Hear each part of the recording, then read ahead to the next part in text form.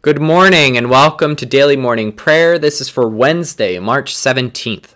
We're continuing out of Common Prayer, a liturgy for ordinary radicals.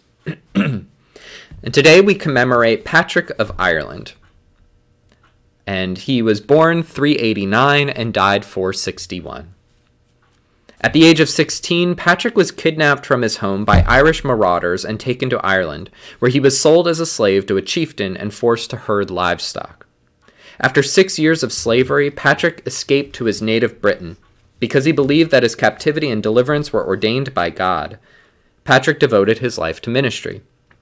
While studying for the priesthood, he experienced recurring dreams in which he heard voices say, "O holy youth, come back to Erin and walk once more among us." He convinced his superiors to let him return to Ireland in 432, not to seek revenge for injustice, but to seek reconciliation and to spread his faith.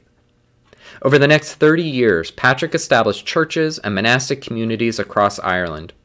When he was not engaged in the work of spreading the Christian faith, Patrick spent his time praying in his favorite places of solitude and retreat. O Lord, let my soul rise up to meet you, as the day rises to meet the sun. Glory to the Father, and to the Son, and to the Holy Spirit, as it was in the beginning, is now, and will be forever. Amen. Come, let us sing to the Lord. Let us shout for joy to the rock of our salvation. And our song for this morning is Be Thou My Vision. Be thou my vision, O Lord of my heart. Not be all else to me save that thou art.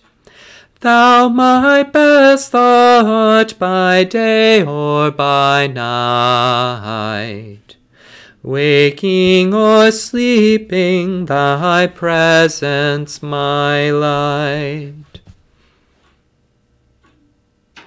I arise today in the spirit of the Trinity. Our psalm for this morning is Psalm 89, verses 34 through 37. I will not break my covenant, nor change what has gone out from my lips.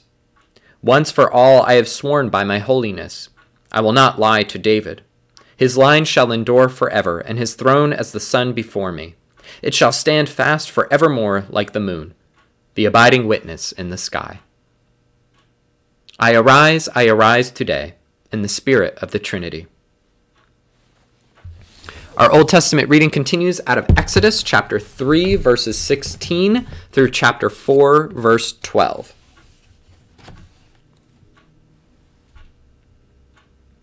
Now go, God said, gather the elders of the Israelites and tell them, I am the God of your ancestors appeared to me, the God of Sarah and Abraham, the God of Rebekah and Isaac, the God of Leah and Rachel and Jacob, and said, I have heard you and I have seen the way you are being treated in Egypt.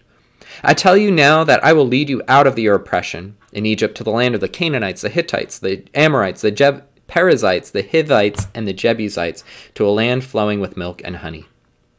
They will hear your message, and together with the elders of Israel you will go to the ruler of Egypt and say, The Lord, the God of Hebrews, met with us. Permit us, therefore, to make a 3 days' journey into the desert to offer sacrifice to the Lord. However, I know that the ruler of Egypt will not allow you to go except by the force of a mighty hand. So I will stretch out my hand and strike Egypt with all the wonders I am going to work there. After that, the Pharaoh will set you free. And I will make the Egyptians look with favor on you, so that when you leave you will not go empty-handed. Each of the women will borrow objects of silver and gold from her neighbors and any people renting from them. And they will borrow clothes from them as well, which you will put on your daughters and sons. In this way you will plunder Egypt. Moses asked, But what if they do not believe me or even listen to me? What if they say, God has not appeared to you? Then God asked Moses, What do you have in your hand? My staff, Moses replied. God said, Throw it on the ground. Moses threw it to the ground, and it became a snake. Moses recoiled from it in horror. Then the Lord said to Moses, Reach out your hand and grab it by the tail. Moses reached out his hand, grabbed the snake, and it became a staff in his hand once again. This is how they will trust that God, the God of their ancestors, the God of Sarah and Abraham, of Rebekah and Isaac and Leah and Rachel and Jacob, has appeared to you. Then the Lord said, Put your hand inside your tunic. Moses did as instructed, putting his hand inside the tunic. And when he pulled out the hand, it was snowy, white, with leprosy. God said, "Put your hand back into your tunic." Moses put it back into the tunic, and when he took it out again, it was restored like the rest of his skin. Then God said, "If they disbelieve you and do not believe the message of the first sign, they might believe the second.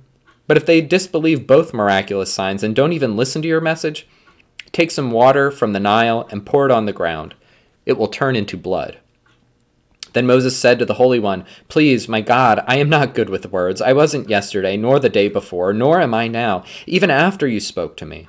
I speak slowly and with a wooden tongue." The Lord replied, "Who taught people to speak in the first place? Who makes them deaf or mute? Who makes them see or be blind? Who, if not I, the Lord? Now go. I myself will be with you when you speak. I will teach you what to say." Our New Testament reading continues from Mark chapter 6, verses 47 through 56.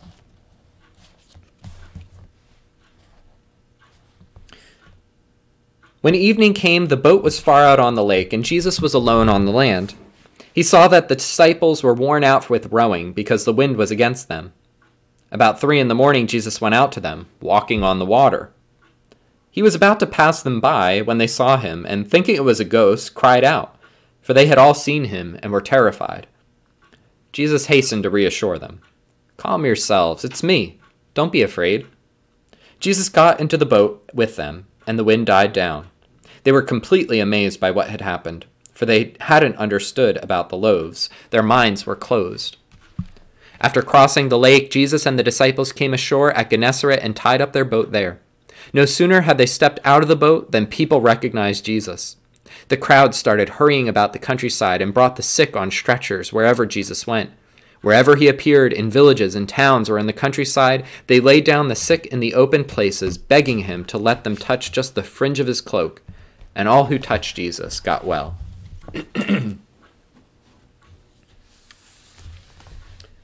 I arise today in the spirit of the Trinity. This prayer is attributed to Patrick. Christ be with me, Christ before me, Christ behind me, Christ in the heart of everyone who thinks of me, Christ in the mouth of everyone who speaks of me, Christ in every eye that sees me, Christ in every ear that hears me. Gathered into one by the Holy Spirit, let us pray as Jesus taught us. Our Father, who art in heaven, hallowed be thy name. Thy kingdom come, thy will be done, on earth as it is in heaven. Give us this day our daily bread, and forgive us our trespasses, as we forgive those who trespass against us. And lead us not into temptation, but deliver us from evil. For thine is the kingdom, and the power, and the glory, forever and ever. Amen. Let us pray. Lord, if only we made ourselves as open and available as your saints of old, who knows what you might do through us. Speak to us in visions and dreams, make your will known to us, and be patient with us. Amen. May the peace of the Lord Christ go with you wherever he may send you. May he guide you through the wilderness, protect you through the storm. May he bring you home rejoicing at the wonders he has shown you. May he bring you home rejoicing once again into our doors.